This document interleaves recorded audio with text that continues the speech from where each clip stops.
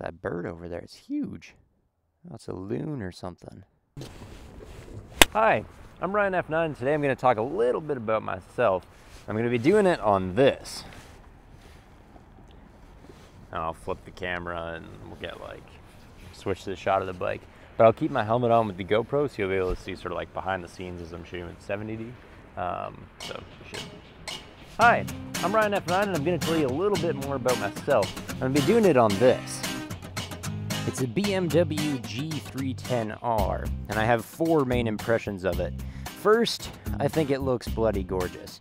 And I took this thing down to the docks because it looks like the type of bike that a person who owns a yacht might ride. It's beautiful in my opinion. It looks awesome. But it sounds, however, awfully bad. My second main impression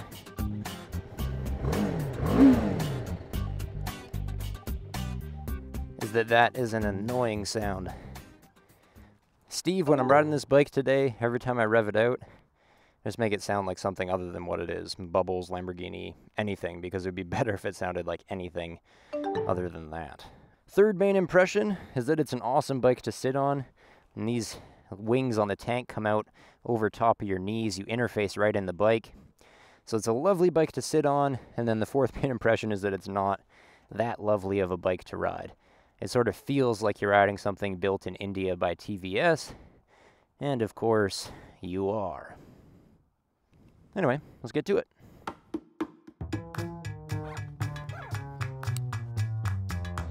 Fortunately, this bike is very quiet near idle. It's only when you rev it up that it starts to sound loud and awful. It has this rattle in the exhaust.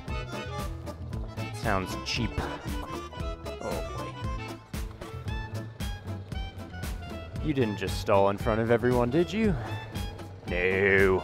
I've actually never stalled a bike as much as I've stalled this one over the last week. I don't know what it is with the gearing or the torque or whatever, but I've been stalling this thing non-stop.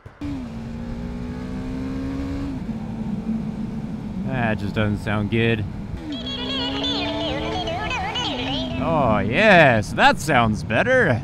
So today's vlog is a lot about myself, and to be honest, it wasn't planned that way. I got to return this BMW. It's a press bike, got to take it back to Toronto.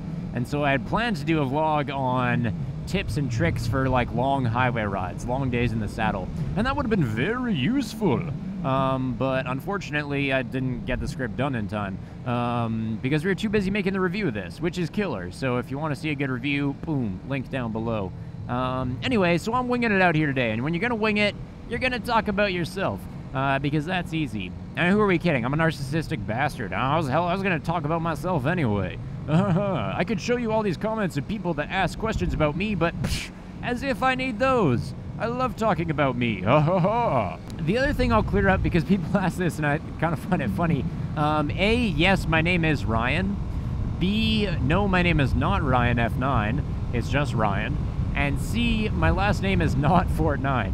I keep meeting people and they're like, hey, it's RyanF9. And I'm like, kind of. Not quite, but kind of. I guess I should probably start in the very beginning. So the first half of my childhood, I grew up in Saskatchewan. Oh yeah, bud, I'm from Saskatchewan, eh? Saskatchewan's where I got into power sports. Not motorcycles, snowmobiles. Because when you're 5 years old and the year is 1990 something, if you have a snowmobile, you can ride it. No one's gonna stop you. It was lovely and free back then. Of course, this wasn't the intense avalanche, long track mountain sledding. Hello, he thought I was just doing the weirdest wave in the world. This is the short track, prairie dog, bombing around in -40 just trying to stay alive type of sledding. But it was enough to get me really into power sports. So when we moved, my family moved to British Columbia, which is where I spent the other portion of my upbringing, which a lot of you probably know because I mention it here and there. You know, my backyard was a mountain with a beautiful forest in it, which is kind of most people's backyards in British Columbia. It's beautiful out there. So of course I got into trail bikes, and my friends built a motocross course, and we even toured a little bit. I mean, I was an 11-year-old who pestered his parents to get him a dirt bike, and then I ripped that shit out to the next municipality and back. You know, pulling 8-hour days on the saddle of an XR100. It was awesome. And you could do all that on trails. So that's sort of where my love of power sports really came into its own. The way I got my license is kind of funny, actually. So my dad always had his motorcycle license. So I kind of tried to talk my mom into it by saying, well, Dad does it.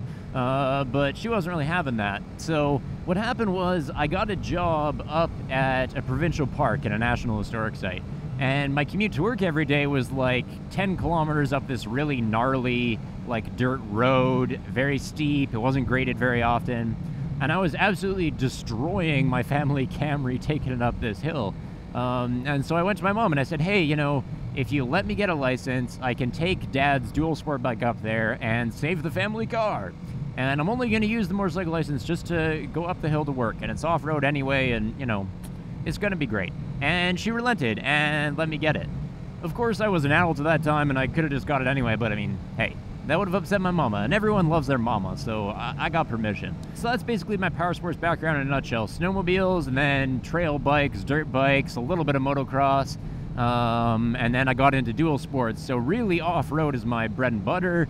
You can probably tell based on the bikes that I choose to review most often. Adventure. Yeah, after that it was, street bikes and cruisers and tours, and I got into everything, but I really started on the dirt. The other thing that happened to me in BC is I met my wife. People always say, hey, I didn't know 14-year-olds could get married, and that's very funny. Yeah, not that I got married when I was 14, but I did get married pretty young to my high school sweetheart, and she's the best thing that ever happened to me. Aww. I'm sure Steve is going to put a lovely little, aww sound in there or something. Yeah. I can just see the editing happening. I can just see it.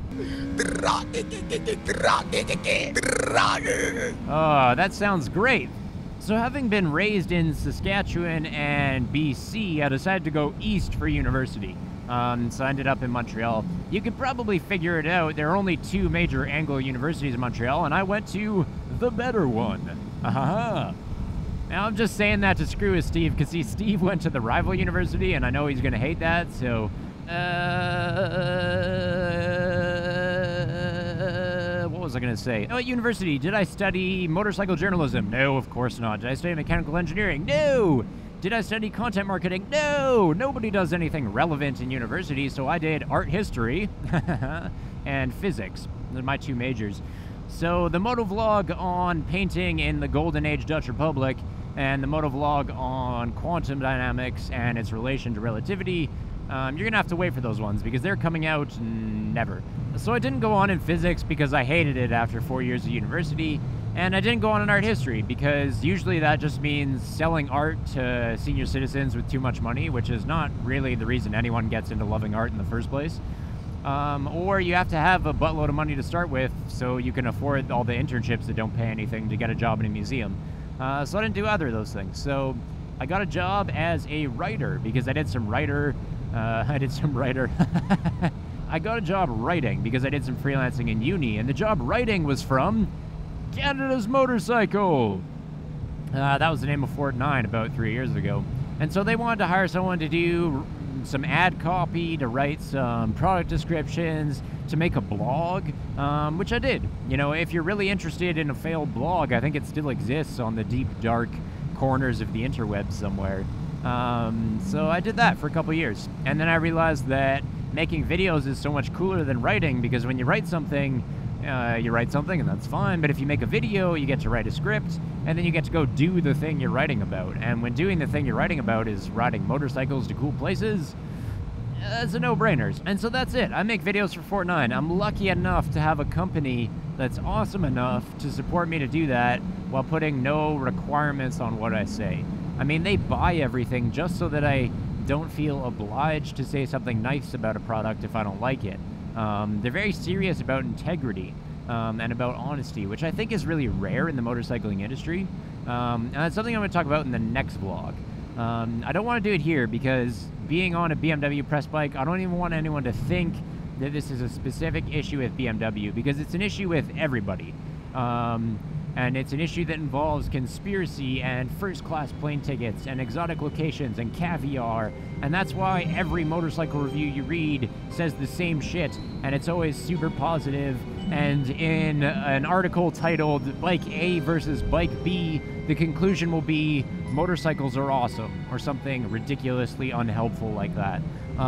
So I'm gonna go on a rant about why motorcycle journalism sucks. I'm not gonna do that now, but suffice it to say that Fortnine is amazing at supporting a tiny little guy like me to just say some shit that it would be very difficult to say otherwise. So it's a killer company to work for.